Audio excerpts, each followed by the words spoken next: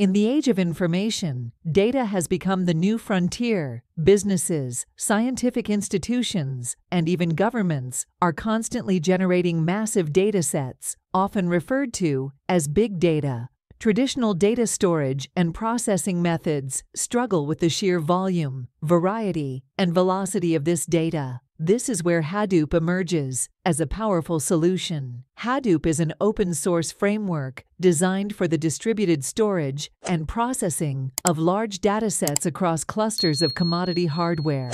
Developed by Doug Cutting and Mike Cafarella, it takes inspiration from Google's pioneering work in distributed computing.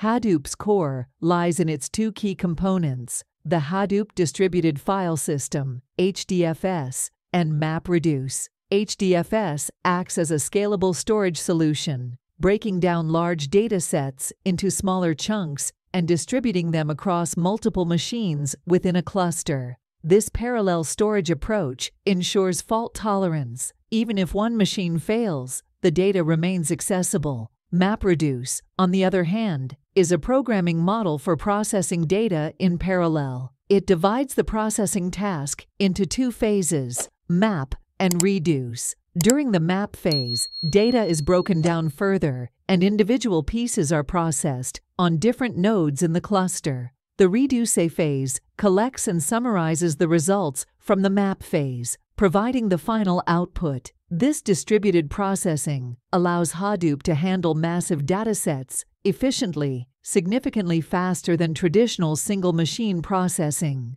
Hadoop offers several advantages over traditional data processing methods. Firstly, its scalability allows organizations to easily increase storage and processing capacity by adding more nodes to the cluster. Secondly, its cost-effectiveness leverages commodity hardware, making it a more affordable solution compared to specialized high-end servers. Lastly, Hadoop thrives on unstructured data, allowing organizations to analyze a wider range of information sources, from social media feeds to sensor data. However, Hadoop also comes with its own set of challenges. One concern is its complexity. Setting up and managing a Hadoop cluster requires technical expertise. Secondly, while HDFS is fault-tolerant, data security can be a concern, especially for sensitive information. Finally, MapReduce, while powerful, can be a complex programming paradigm for certain tasks.